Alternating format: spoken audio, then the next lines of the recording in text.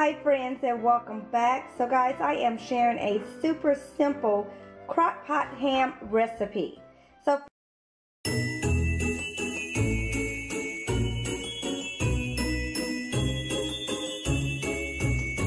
first off guys, you're going to need a crock pot, of course, a ham of your choice. I'm using a 4-pound Appleton formed spiral sliced ham that I picked up at Aldi's, as well as a can of pineapple, either chunks, slices, or tidbits, whatever you choose. And then I'm also using a 1.5 cups of brown sugar.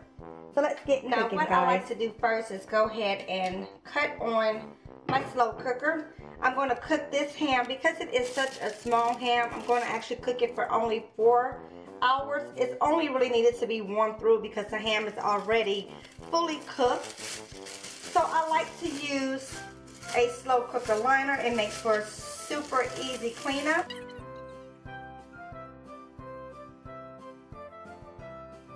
Now I will go ahead and place a few of these sliced pineapples at the bottom.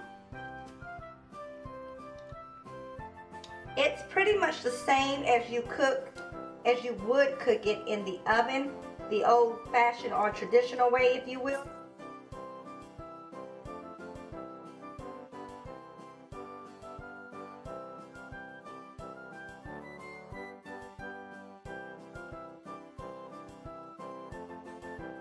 Now, no different than, again, as if you were cooking in the oven. You would place the ham in the slow cooker face down. And I like to go ahead and spread open my meat. That's why I like to use a spiral ham for this recipe, because they're already sliced and I don't have to do the slicing. So now what I'll do is pour some of the pineapple juice over top to get all in there. And then I will go ahead and add in the rest of the brown sugar on top. Then you can add in the rest of your pineapples.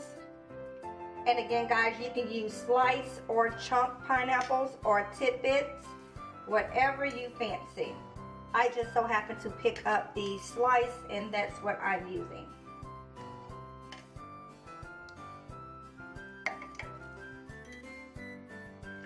And then the rest goes over.